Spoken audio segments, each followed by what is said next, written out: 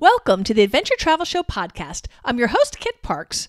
I have safely made it back from my epic Middle East exploration, and I'm looking forward to telling you all about it on the Active Travel Adventures podcast. That's my companion podcast if you're not familiar with it, and it runs on opposite Thursdays to this one. As you can imagine, after being gone for 3 months, I came home to a huge rat's nest of pressing work and family problems, projects that need to be addressed that have been put off, etc.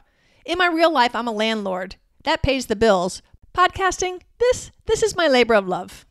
So I'm going to take a few weeks and maybe even a little longer trying to get things back into gear. And that, plus it being the holiday season, I'm going to need some time to catch my breath and reconnect with my family, friends, and tenants. So while I'm doing so, I hope you'll enjoy delving into the 15 benefits of adventure travel, which first appeared on the Active Travel Adventures podcast in December of 2017.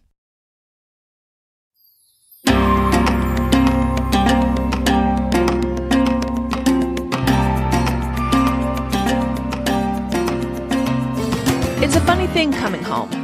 Nothing changes. Everything looks the same, feels the same, even smells the same. You realize what's changed is you. F. Scott Fitzgerald. Welcome to the Active Travel Adventures podcast. I'm your host, Kit Parks. Today, we're going to focus on the many benefits of adventure travel, 15 to be exact, plus a bonus 16th that I can't prove, but I truly believe is one of the top benefits. First, let's define adventure travel. Adventure travel means multi-day active vacations that include activities like hiking, cycling, paddling, or some combination of physical exertion, usually with a cultural twist. Adventure travel offers multiple advantages over traditional package tours and beach vacations. Here are 15 key benefits you get from adventure travel and why you should include active travel in your vacations. Be sure to stay tuned to the end to hear about the special anecdotal bonus benefit via a short interview that will give you even more inspiration to make the coming year your most adventurous yet. As many of you know, I was late getting into adventure travel. I had no idea that people like me could even do these kinds of amazing trips. Like all of my guests, once I got started, I got hooked. At my age, I'm also feeling a race against the clock. A couple of years ago, I started noticing my knees for the first time. They don't hurt. I just found that I'm aware of them now. And even this last week, when I go outside now that it's getting cold, my knees are now aware of the cold. So these are all new things. I'm like beat the clock to do these travels that I want to do. There are just so many cool places to go and see, and I'm anxious to get in as many trips as possible. My mom, spoiler alert, she's one of my bonus interviewees at the end of the list, has always advised me not to put off travel. So many of her friends waited too long, and then they weren't able or mobile enough to take the trips they'd always dreamt about and saved for. Don't let that be you. If you're worried you're not fit enough, use the difficulty ratings I post for each of the adventures. Go poke around the activetraveladventures.com website. I've got everything categorized so you can look by activity level, have the physical difficulty, what kind of accommodations, whether you can do it by yourself, with a guide, or self-guided. So I've spent a lot of time trying to break everything out to make it easy for you to find the trips that would be most suitable for you. And you can always send me an email and ask me questions. I'll be happy to help. So here are the 15 key benefits of adventure travel. Number 1, adventure travel offers life-changing experiences. Adventure travel pushes you outside of your comfort zone. It puts you in unfamiliar situations and challenges you to test your mettle. In the last millennia, the typical adventure traveler was a young gap-year kid bungee jumping off of a cliff. In those days, adventure travel often meant risk. Not anymore. Today's adventure traveler is often over 50, super busy with a high-stress job, has more disposable income, and when vacationing, instead of seeking risk, instead seeks meaningful and life-changing experiences, and finds that adventure travel delivers. So instead of bungee jumping, today adventure travel means climbing Machu Picchu, hiking between the medieval villages along the West Highland Way in Scotland, or rafting the Colorado River through the Grand Canyon. Perhaps it's biking the gentle path alongside the Danube River from Vienna to Budapest. Today's adventure travel combines physical exertion with mixing with the locals and fellow global adventure travelers. You savor unique foods and customs so very different from home. You come home changed and recharged and ready to start planning your next epic adventure. Adventure travel is addicting. Finally, something it's okay to get addicted to. Number 2. Personal growth and challenge. Even on guided tours, you'll be pushed physically and mentally. You find out what you're made of. and you learn that you can do much more than you ever thought you could. Late in the afternoon, you're tired and your feet hurt, but you still have a couple miles to go.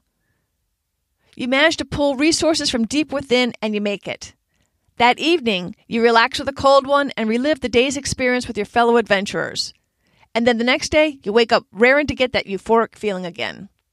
Your best stories come from overcoming the obstacles and getting yourself out of a mess or otherwise problem solving. With adventure travel, you get to test your mettle and see what you're made of. This is one of my personal favorite benefits. When I look back on my trips, my fondest memories are usually when I battled and won under the most trying of circumstances, whether it was Jamie's birthday hike in the foulest of weather in Scotland or the interminable scree on the volcano San Cristobal in Nicaragua. Once you beat the obstacle, you're more alive and more confident. It's exhilarating. Adventure travel is not just about the climb or the ride. It's about the pleasure, satisfaction, indeed the delight I find in becoming comfortable with the uncomfortable. With adventure travel, you learn determination, improve your problem-solving skills, and develop grit. Number 3, sense of accomplishment and achievement. Adventure travel is not for wimps. Days can be physically challenging. You often deal with rain, cold, or wind, which can mean mud and chills. You have to get from one place to the next, so even when you're tired and dirty, you have to forge ahead to that day's destination. If traveling solo, you develop the mental strength to get you there all on your own. In a group, you get the support of the others to cheer you on to the day's finish line. At the end of the day, you look back and wonder at what you achieved and you feel bigger inside. Adventure travel is a great confidence builder. You learn that you're capable of far more than you ever dreamt and develop tremendous coping skills as you meet new obstacles and challenges. Adventure travel encourages you to seize new opportunities and build your confidence. Number 4, builds gratitude and mindfulness. Active travel adventures often equals slow travel. You have time to really see and study your surroundings. Your mind finally has a chance to quiet down. Adventure travel can be a form of active meditation throughout much of the day. Your heart may burst with the joy of just simply being alive. You feel pride in your body being able to perform. When roughing it, you learn to reappreciate things like hot water, toilets, beds, full meals. That gratitude carries on when you return home, at least for a while.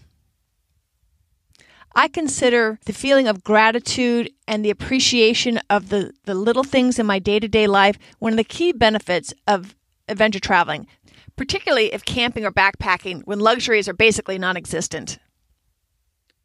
Number 5, you see inaccessible landscapes. You often get to see landscapes you couldn't see unless your body can motor you there. Many of the planet's awe-inspiring landscapes don't have a road to them, so it's up to you and your body to get you there. And because most people are unable or unwilling to challenge themselves, once you've arrived, you rarely fight any crowds. Number 6, nature improves your brain. We get distracted and multitask all day, and that can give us all a bit of attention deficit disorder. When on an adventure trip, you naturally stay in the moment. This allows your brain to rest, and I believe heal. So consider adventure travel attention restoration therapy. One study found that being in nature helps restore the higher cognitive functions that we require in today's device-driven days. This study found a 50% increase in creativity and problem-solving skills after only 3 days of hiking. Researchers aren't sure if it was being in nature or being disconnected or a combination, but you get both with adventure travel. There is no doubt in my mind that the slow, steady pace of adventure travel helps your brain sort through things so you see things more clearly and helps you to find the solutions to your current dilemmas. In addition, another study found that aerobic activity actually increases your brain's hippocampus, and that aids in memory retention. I'm sure we can all use a little bit of help in that department. Some doctors are now even handing out park prescriptions to get their patients outside to get these benefits. Plus, studies have also shown that getting out in nature makes us all a little nicer. Number 7, adventure travel improves mental health and reduces stress. Not only does our brain improve, being out in nature improves our mental health and reduces depression and anxiety. I can actually feel it lower my blood pressure and calm my mind when I'm out in the woods. I've also noticed since I started doing adventure travel that I handle stress back at home much better. Today, I let new problems roll off me much better than I ever have. And I'm thrilled to say that sometimes I'm actually starting to react to this fabulous, almost disembodied observation of whatever the current crisis is, rather than getting all panicky or upset. This allows me to calmly deal with whatever the problem is in a detached manner. I've even stopped losing sleep over my problems. Instead, I can spend my time solving the problem instead of stressing over it and worrying about it. Huge time saver. With adventure travel, you build resilience that will help you to face the trying times with far less stress. I'm going to put a link to there's a great Wall Street Journal article on resilience. I'll put a link to that in the show notes. Number 8, you learn new things. Whether learning new skills to actually do the adventure, like backpacking, or learning about new cultures or history, adventure travel broadens your mind. Unlike boring history textbooks, when you get to actually see where history took place and meet people directly affected by it, history now becomes personal to you. So you're interested in learning more about the people, culture, and history where your adventure travel takes you. As an example, remember back on the Mont Blanc episode number 7 with Linda, her story about her B&B host grandmother who helped the Jews during World War II shows you how adventure travel can bring to life history. Not to mention that adventure travel makes learning fun. Adventure travel both satisfies and encourages your curiosity. Number 9, adventure travel is more meaningful than package tour or beach resort vacation travel. Compared to sit on the beach with a fruity drink vacations or even the large group bus tours where you zoom from one stop to the next to snap a photo, with adventure travel, you mix with the locals and engage with the culture of the place that you're visiting. Plus, you disperse your spending across villages with the local merchants, which better helps the local economy. Because of your interactions with the locals, you return home with a better understanding of the culture, which expands your worldview.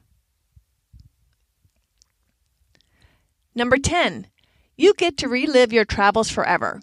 Like all travel, adventure travel lets you enjoy your trip before, during, and after. Unlike the stuff we buy that's meaningless a short time later, you get to relish your travels forever. Initially, you get the thrill when you first discover and/or dream about an adventure. Then you get the fun of figuring out how and when you're going to do it. Next, you have the anticipation and excitement leading up to your adventure. And then, yay, you finally get the joy and sense of accomplishment from actually doing the adventure. And finally, for years to come, whether telling your stories or looking at your photos, you get to relive your adventure over and over again. Try that with a fancy pair of shoes. Number 11, you meet cool people. When you meet people on the trail or in your group, you're self-selected as kindred spirits on the same adventure, so bonding is super quick. Conversations are deeper, quicker. Lifetime friendships are often formed. As popular as adventure travel is, most people still don't or can't do it, so you end up forming a bit of a club. Number 12, great stories to tell. You won't run out of exciting and interesting stories to tell, both at home and with your fellow travelers. We humans have always made connections and formed friendships via storytelling, and your stories are going to be super cool. Your friends and colleagues will be amazed. Number 13, you return home healthier and energized. Have you ever returned home from a vacation exhausted? Unlike traditional vacations, adventure travel makes you stronger physically and mentally. You are unlikely to have put on 5 pounds, unless it's muscle. Also, by exercising much of the day on your trip, your metabolism and energy levels explode. When you adventure travel, you won't need a vacation from your vacation. Number 14, adventure travel is still a pretty unique experience. Most people still do the traditional package type tours, so you stand out from the pack when you become an adventure traveler. At the water cooler, which colleague's vacation will you remember? The one who sipped rum drinks on the beach in the Bahamas, or the one who hiked the epic Tour de Mont Blanc through France, Switzerland, and Italy for 12 days? Of which colleague will you ask the most questions and actually care about the answers? Number 15. Adventure travel is fun.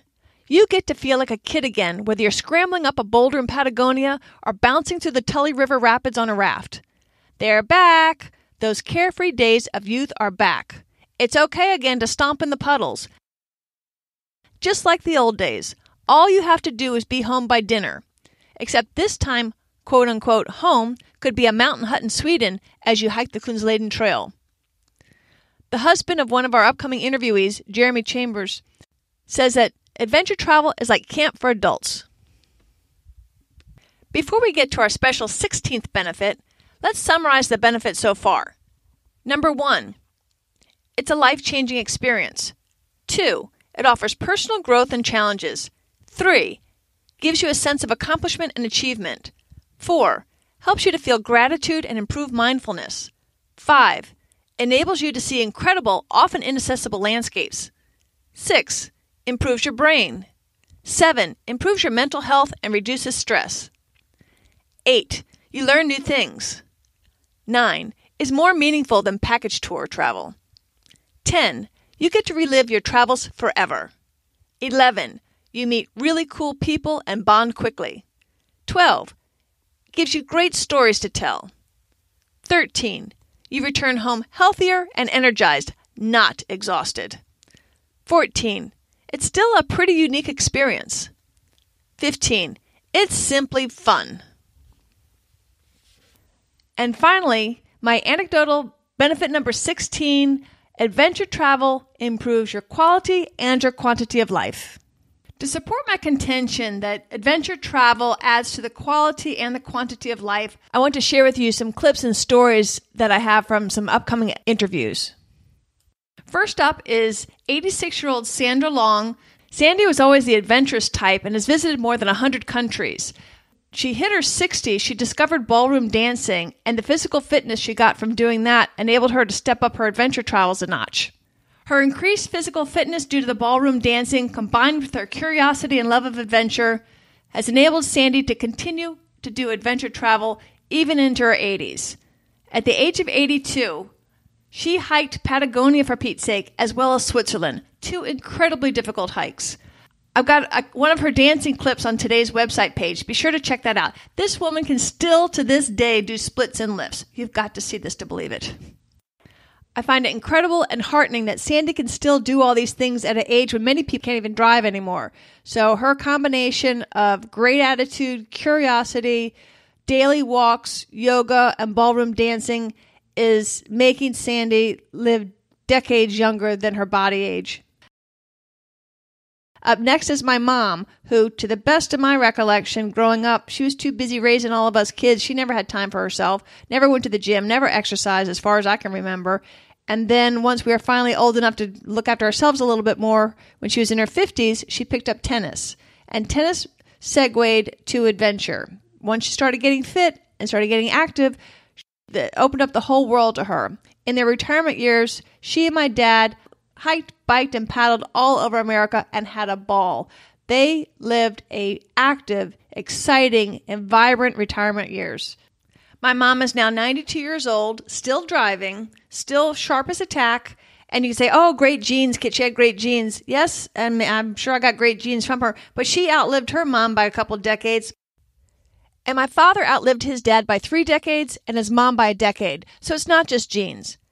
Keeping active and keeping that curiosity. It's not just going to the gym activity, or it's the challenge that comes with adventure travel is what I believe is the key to not just longevity, but quality longevity. So while I can't prove it, I'm convinced that being adventurous adds to both the quality and the quantity of life. Sure, being fit helps, but I believe that the stimulation of nature, the sense of accomplishment that you get with adventure travel, exponentially enhances our retirement years far more than any gym or golf course could. Adventure travel defies you from becoming old. Your body and mind simply don't match up with your age. All I know is that the retired folks that I know that are doing adventure travel seem to have a greater joy of life and a greater quality of life. They exude a vitality and zest for life that I don't see with people that just hang out in retirement at the golf course. And I don't believe going to the gym or playing golf provides the same benefits as adventure travel.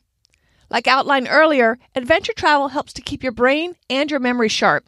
Being in nature helps reduce stress, a major cause of illnesses, and the activity and constant challenge of using your muscles, balance, and stamina in different terrain and situations keeps your body and brain in its best possible shape. And the beauty is that you can start now, even if you've never done anything like this before. I used to be a slug, but as my 50th birthday was closing in, that milestone made me want to pause and ask myself, what kind of life did I want for the back half? That slowed down life that I see most folks do, or the incredible retirement of my parents. I signed up for a sprint triathlon, even though at the time I didn't run, bike, or swim. I found online a 12 weeks from couch potato to triathlete that had a training schedule that I followed to a T. In the beginning, I had to walk the distance of 2 light posts along my neighborhood streets for every 1 post I was able to run. But eventually my body was able to run continuously. I had similar struggles with the biking and definitely with the swimming because I still stink at swimming. But I was able to do my competition without embarrassing myself, and that was my goal.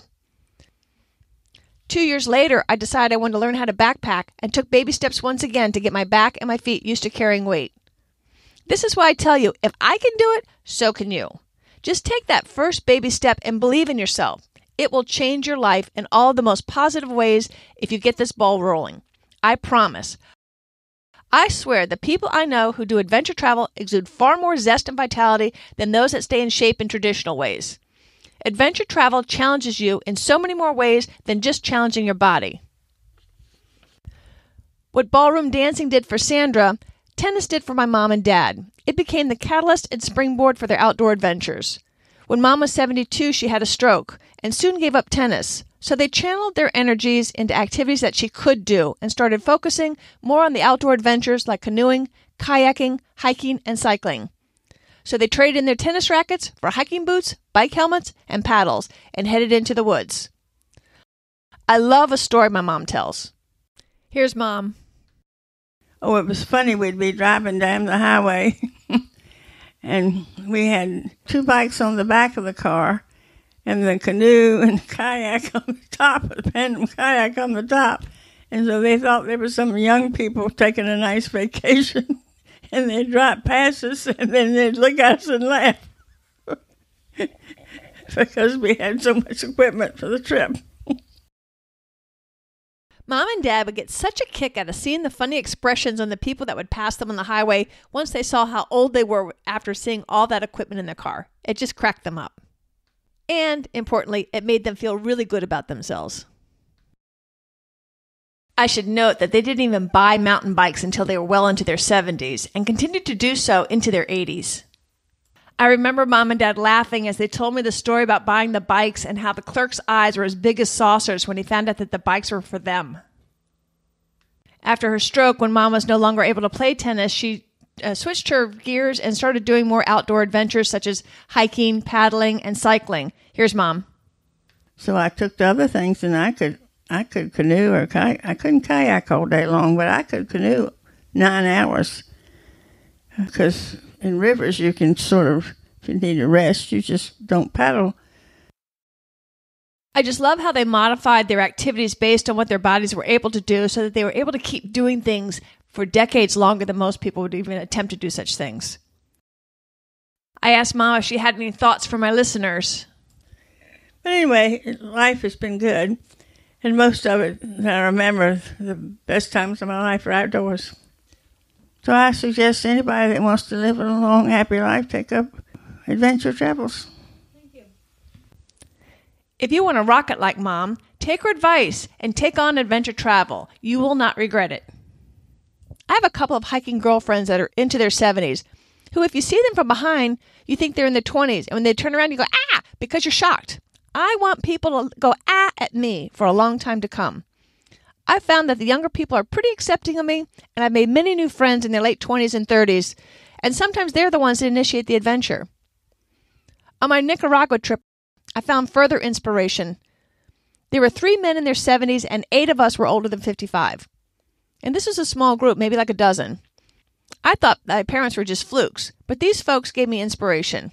And I started thinking about all the people of a certain age that I have been meeting on the trail, and I was like, well, shoot, I can do this, hopefully for decades to come, just like them.